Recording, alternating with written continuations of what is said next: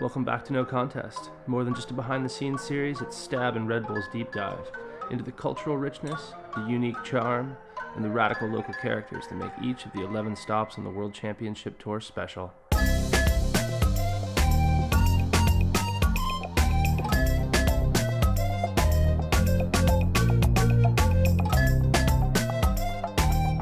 From Bali, we're headed to the 4th stop on the World Championship Tour, Western Australia. From Denpasar, it's a 3.5-hour flight to Perth and then a 3-hour drive to Margaret River, where we were eager to meet up with 4 generations of the area's icons: Jack Robinson, Jay Davies, Taj Burrow, as well as Jake and Paul Patterson, aka Snake and Ant-Man. It's 6 in the morning. We're here at boat ramps in Margaret River. The water patrol are about to launch the skis for the day, and we're going to meet up with a local warlord by the name of Paul Ant-Man Patterson. We're looking after the water safety team here at Margaret River Pro, and we have a 8-man team and 7 skis on the water at any one time. And as you can see, it's a pretty wild coastline and anything could happen out there, so we just do our best to keep everyone safe and just make sure everything's okay. Yeah, well, the southwest coast here of Western Australia is one of the most consistent coastlines of surf in the world. But it takes a while to work out where to go because, I mean, there's a long coastline, and when you beat off the main road, it can take you all day to find one way. So you've got to sort of work out where you're going. Yeah, we've got such a variety of big bommies, outer reefs, slabs, a range of beach breaks, and we love it here. We don't mind doing a bit of driving to find that hidden gem. It confuses the hell out of you. I've grown up here all my life and I'm still trying to find the perfect wave. Magical place, definitely like one of those hidden corners of the world that, you know, we're really lucky to get to go to and share the waves with all the locals and stuff, and the men in grey suits too. There's definitely not many waves around here. The saying, the west is best, I'm pretty sure the west is best. Beginner waves to scary waves and everything in between. Holy shit. Endless types of waves around here. Super fun as a photographer. And then everything up into intermediate and then expert. Seems like every other wave here is like a crazy slab. No, I'm sure they keep a lot secret still, but there's a few secret beaches and yeah, a couple of reefs that get good during winter. Look at this thing, holy shit. Oh, he died. Created some really good surfers. Obviously you can see guys like Jack Robbo that's honed his skills around here, and obviously Taj, Jake Patterson, a lot of those guys from a little bit further up down the wave. It's unbelievable. Every nook and cranny has like some sort of crazy slab, or, you know, just from here, Margaret River to Yelling Up, there's probably 30, 40 kind of average waves, and then we've probably got 5 or 6 incredible world-class waves that you already know about, but you don't need to hear it from me. With a solid swell in the water but a tricky wind, we knew a few nooks and crannies would be doing their thing, and that local hero Jack Robbo would know where to go. So I know that everyone's got their eyes on box because they're running at main break, but I hear that that little corner down the street from your house might be working. Tomorrow would be the day for it if I was going to hit it. While Jack was generous enough to tip us off, it turned out a handful of the world's best were onto it too. So we headed out for a first crack at a proper West Oz slab.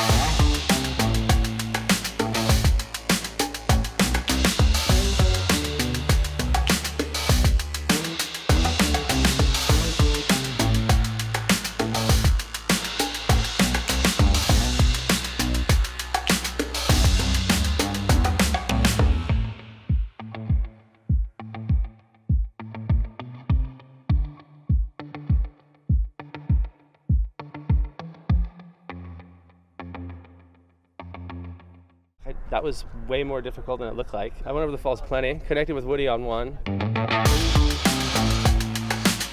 I watched Jack Robinson like chip into the craziest, like full square slab. It's just weird, like the way those slabs work, you're paddling left to go right, and it looks like a closeout coming at you. And then as you stand up, it just shoves you through it.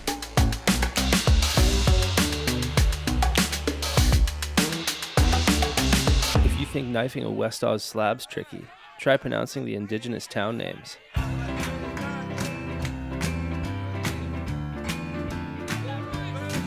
I'm gonna ride. I was thinking about this the other day. Firing up, yelling up, engine up, wide up. Yelling up, engine up, wired up, what's up? Quarram up, Widget up, all the way up. I live in Wide Up, Margaret River up, Quarram up. I can't remember them now. You put me on the spot. Narb up, is that one? Oh, Yelling up, Widget up, Parham up. Yelling up, Narn up, Wollongong? No. Jaren up? I did pretty good. I did like 3 or 4. Not bad for a Seppo. Yelling up, Warren up, Widgeon up, Will up, Wide up. Yelling up, Baran up, Widget up, Neil up, Warm up, Wide up, Quedget up, Willie up. Guess it means like close to the water. I'm actually not sure of what it means. Live at the top of a hill. I think yelling up is a place of love. When girls ask where you're from, you say I'm from a place of love. Yeah, well, they usually find that out. It's something to do with the water or water flow or of some sort. Pulling me up on my local knowledge here. It's pretty heavy. The fly in, fly out worker, I mean, the surfers here have the best dream ever. You know, they work for 2 weeks, come down here for 2 weeks and not have to work and you know, keep the economy alive down here, basically. Like, that's exactly what it's like. So those guys got it pretty much wide, and then they can live wherever they want pretty much because they're fly in, fly out. So, and this is obviously an incredible place to live. Western Australia enjoys some of the most resource-rich land in the world, and mining is big business in the West, producing more than 50% of Australia's mineral and petroleum sales, and with more than 50 active gold mines accounting for $10 million a year in bling. For a surfer, the fly-in, fly-out mining jobs are almost too good to be true. A 6-figure starting wage, working 150 days a year, 2 weeks on, 1 week off. And with 9 weeks of vacation time, now you understand how so many Australians are in Indonesia on every good swell. In fact, one of the most famous mines in the West is lovingly named Cloudbreak. But since the 1950s, Margaret River has become world famous for something else coming out of its mineral-rich soil: wine grapes. As one of 3 wine-growing regions in Western Australia, for wine snobs and enophiles alike, Margaret River is Australia's crown jewel. And of the hundreds of vineyards here, none are as beloved by local lads like Jay Davies as Aravina Estates, which conveniently houses the Western Australia Surf Museum. They started growing vines down here about 50 years ago. You know, it's got an amazing climate, amazing soil structure, and it just works, Rob. It's definitely becoming a worldwide destination to come and visit, especially with such easy access from Perth. And so, yeah, I think the vineyards and the wine region, you know, it brings people from all over the world, and then that ties in well with food and it's like some of the best like veggies and fruit you can get in the world. Do you spin it? Is this the right move right here? Oh mate, that's perfect. Do you guys all want to try? Sure, I'd love some. Definitely. Cheers, Jay, to your lovely hometown. Thank you. Come in.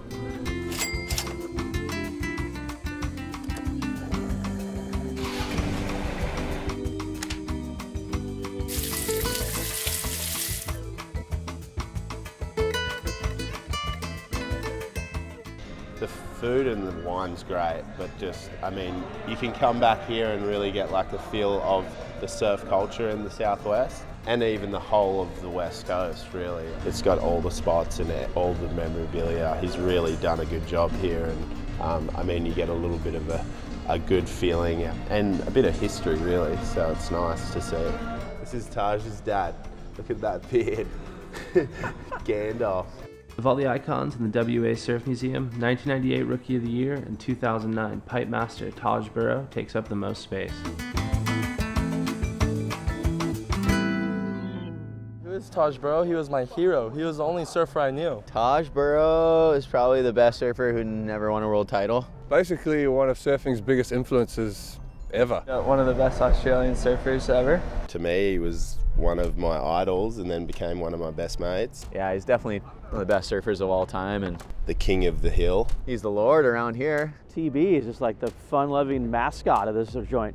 Yeah, he's just like a genuinely good bloke. Had the whole package, really. To me, it was like God. Every surf kid's hero. He's an absolute lord. He's a huge hero of mine, still is today. And 4 a.m. wake up, roll in his car into this four-wheel drive track. Sick barrels all day with him, all morning. Like, you know, it's super special to me. Best like high performance sections of videos have been filmed here. It seems like it's like the new spot to come and like try and like make a fucking mark. Oh, I feel like you wouldn't go making a statement about that, mate. Trying to keep this place quiet. Oh no, I've been blowing it out for years. It's a write-off. They're pretty tricky waves. Like a lot of my friends that come to WA from the East Coast, they're like, this place is fucked. It's so hard to surf. It actually is. It's like, it's really just, you know, it's raw and chunky, and the swells are so powerful, and it's definitely a tricky wave, a tricky coastline to surf. They're all like weird little ledgy, slabby things, and that guy got flogged. There's a good example right there. Let's go get rinsed. Let's go get some waves.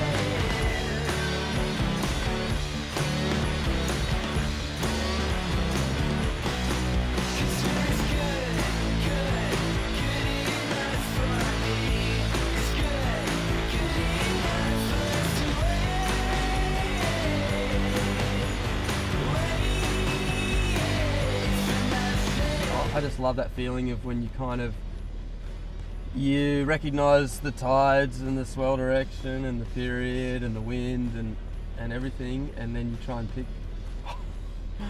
pick the sweet spot, and when you do get it, it's just kind of rewarding because there's so many different variables here and there's so many different places to check. When it all comes together and you do pick the right spot, it's a great feeling because you're getting tubed and there's not many crews.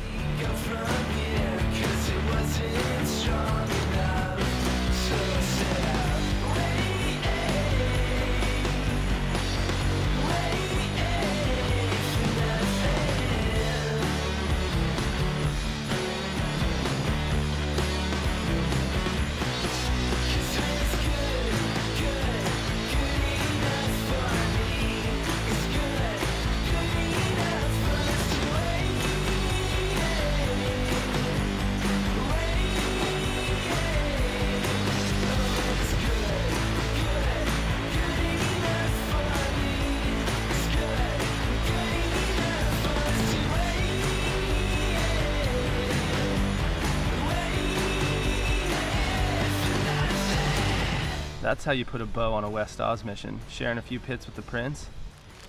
That's it for Australia. We're finally heading out. We're going to Rio, then down to Saquarema with a quick little pit stop at the hottest spot north of Sydney, Copacabana, and one more meat pie for the road. We'll see you in Brazil. You want me to smash this thing? Get into it. I'm gonna miss this.